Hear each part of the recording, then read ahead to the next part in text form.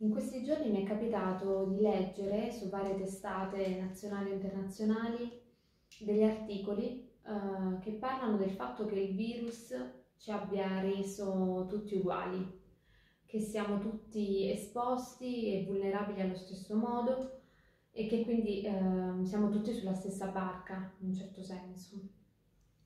Non sono del tutto d'accordo con queste affermazioni. Intanto, sì, è vero, la malattia in sé, il virus in sé, fa poche distinzioni, quindi attecchisce più o meno brutalmente su qualsiasi essere umano, questo senza ombra di dubbio. Ma a fare la differenza sono i contesti sociali, culturali, economici e politici.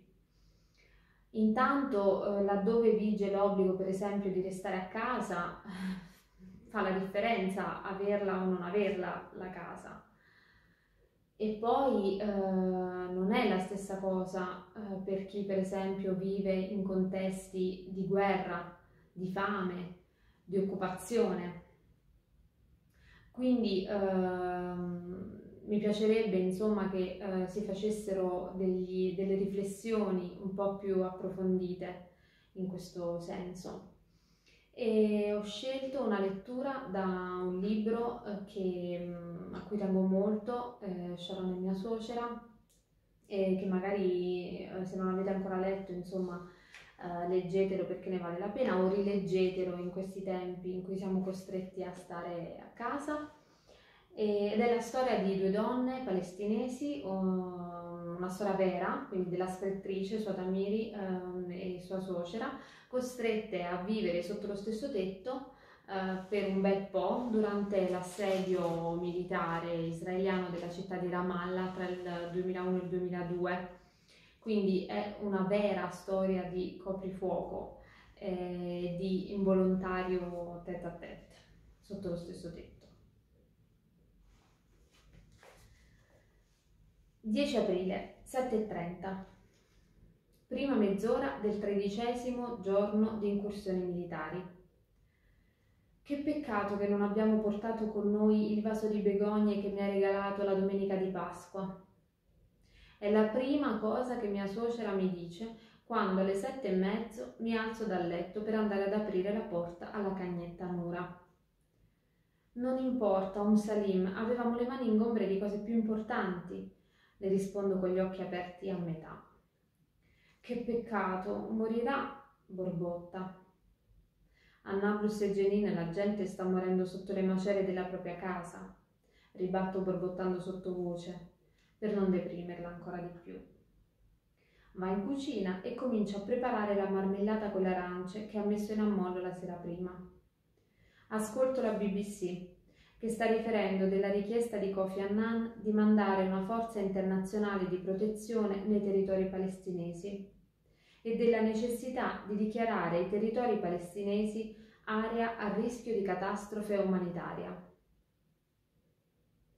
Non riesco a trovare lo zucchero. Ok, le rispondo. Mi alzo dal letto e le porto 2 scatole di zucchero. Ce n'è abbastanza? E se nei prossimi giorni non sospendono il coprifuoco? Non ti preoccupare, usalo pure, ne abbiamo ancora. Cerco di nuovo rifugio in camera da letto. Colin Powell ha deciso che oggi, mercoledì, non incontrerà Arafat. Il tentativo di Powell è di fare pressione sul presidente dell'autorità nazionale palestinese perché condanni gli attacchi terroristici, prosegue il cronista della BBC. Oddio, sono così stanca, non so perché mi stanco così in fretta, dice la mia suocera 91enne mentre passa davanti alla porta della mia camera da letto. Me lo chiedo anch'io, rispondo con un brontolio. Qualche minuto dopo, attraverso la porta socchiusa della mia camera da letto, la sento gemere. Ah, oh mio Dio, oh mamma mia. Faccio finta di non sentirla, ma la mia ansia cresce a vista d'occhio. Oh mio Dio, oh mamma mia, continua il gemito. Mi alzo, esco in corridoio e mi dirigo verso la sua camera. Entro e la trovo sdraiata sul letto, la schiena rivolta alla porta. Che cosa c'è che non va, Salim? Ti senti bene? Dico impetuosamente, dandole dei colpetti sulla spalla. Oddio, sono così stanca, non so perché. Mi stanco così tanto, non sono più quella di una volta. Va tutto bene, mamma. Nessuno di noi sta bene, né è più lo stesso di una volta. Le rispondo. Che cosa succederà alla marmellata? Chiede con una voce inquieta. Non ti preoccupare, la marmellata era un modo per tenerti occupata, a farti passare il tempo, non doveva diventare una fatica. Riposati e vedrai che tu e la marmellata starete benissimo. Ma non ho ancora fatto colazione. Ok, te la porto io, te la porto a letto. Subito però, perché devo fare colazione alle 8. Agli ordini, alle 8 in punto. Mentre mi avvio verso la cucina, borbotto di nuovo, questa volta a voce non proprio bassa. Che croce! Ecco qua, le appoggio il vassoio della colazione sulle ginocchia. Non hai un piatto più grande per l'uovo? Si informa. Torno in cucina e prendo 2 piatti di misura diversa. Provo con il primo. Va bene? No. E questo va bene? Le dico porgendole il piatto più grande. Non importa, fa lei. Che Dio ti perdoni, Salim. Dove diavolo sei, Salim? Penso tra me e me.